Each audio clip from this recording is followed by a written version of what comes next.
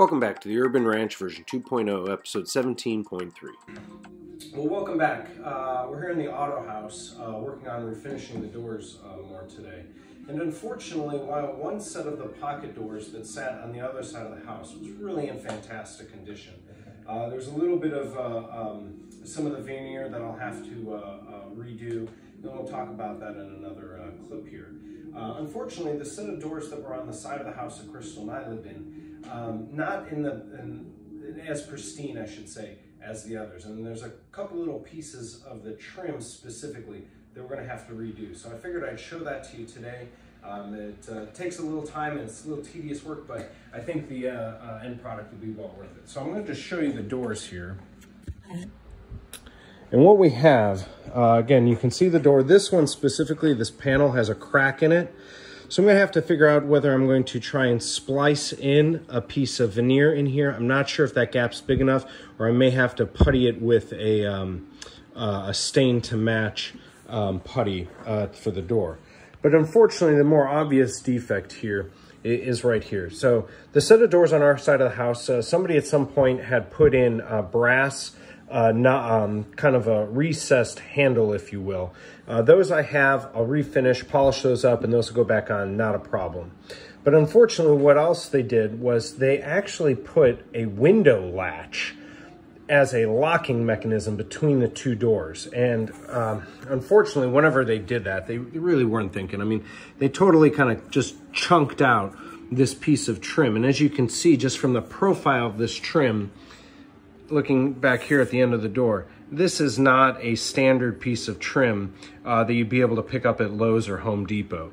The other complicating factor to this is that this door is recessed in between these two pieces of trim. Now, if we go to the sister door for this, I have this over here, and that's this door here. You can see then that this door has a, it's not recessed, it sits proud from the door, and it has a piece of trim that is actually a similar but different profile. And again, you can see here more easily kind of where they put, literally, it was a window hinge. It wasn't even a proper door hinge to use to technically lock these doors. It was really horrible, whoever did this.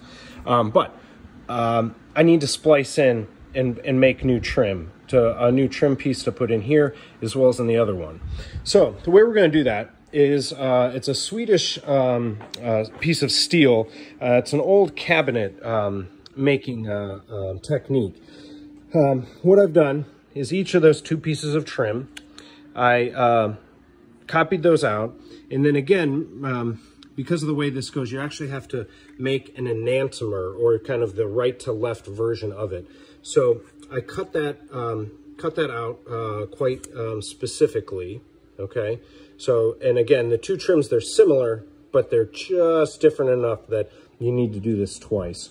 So, so I have two different dados kind of trim pieces here marked out. And then what I've done is I've come over here and I've taken, this is a Beko cabinet steel, or again, Swedish steel. And what I've done with a series of files is gone and I've made out these two kind of cutouts to reflect these two here. What I've done is I've already made one of them, and you can see I took just a stock piece of maple that I found. I thought the color of this was similar to the door. And now what I've done is you take that Swedish steel. Now this is the first one I did.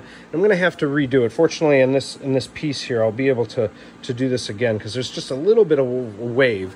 But if I take this piece and set it down here, you can really see how, and if we take a look at the end profile, how I've made that piece of trim there, okay? So again, as you can see, there's a bit of a wave in that piece there. It's just not as straight as I'd like. So again, I'm going to do it again on probably the other end of this. But I've now made this second trim mold, kind of cut out, if you will. And I'm going to take that and now make that maybe on the back side of this, or maybe at this other end here. So again, a little bit of a tedious process, but really the only way to do this, to get these doors back to the condition that we really want them in, and to kind of basically make up for somebody's error here at some point in time. So, all right, so I just redid the other side, the original side that I did that was had a little bit of a bend to it. This side came out much better. I'm really like that. Interestingly though, it seems to be there was like a little bit of a knot in the wood here, so it kind of jumped on me here, but I have a long enough section here that this should work good for me. And then I'll show you the other side. So this is then the piece that I'll use for the other door.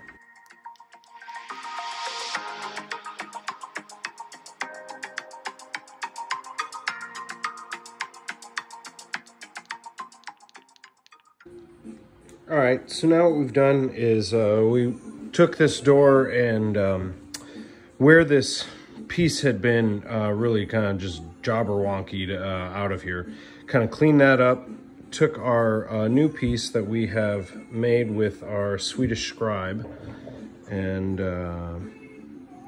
you see now, that seems to fit pretty good.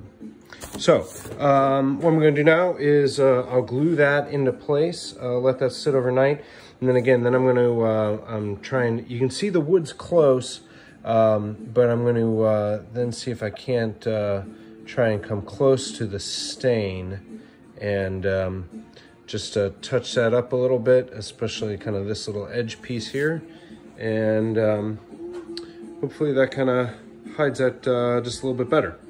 So still a little bit more work to do, but pretty happy with this little guy's coming out here. So a little bit more to do.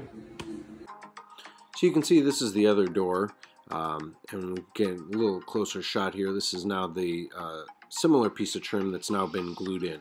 So again, more to come. Certainly going to be in episode 17.4 to kind of finish up some of this door refinishing. Hope you're enjoying.